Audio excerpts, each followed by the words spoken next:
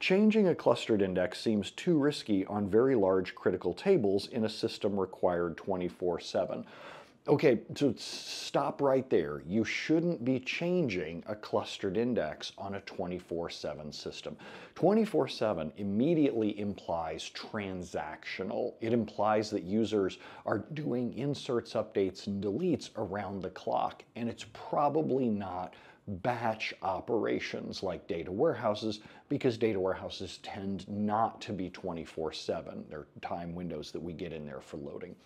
If you have a transactional system, changing the clustered index is not something that you want to do.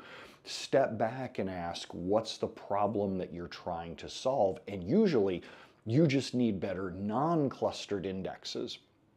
The clustered indexes for data storage, the non-clustered indexes are for data retrieval to rapidly find the rows that you want and then go pull back the appropriate columns for the clustered index.